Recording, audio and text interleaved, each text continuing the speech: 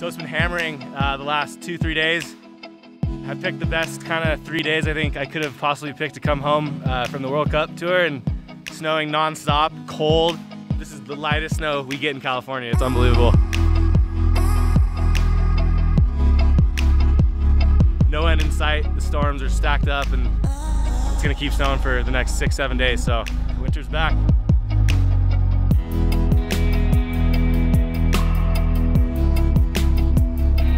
This morning we were super lucky. We got into Polson's Gully and the glades kind of around there, and that little zone is so protected from the wind that during big storms like this it just piles up. It's so deep in there. Some of the deepest turns I've ever had in my life this morning.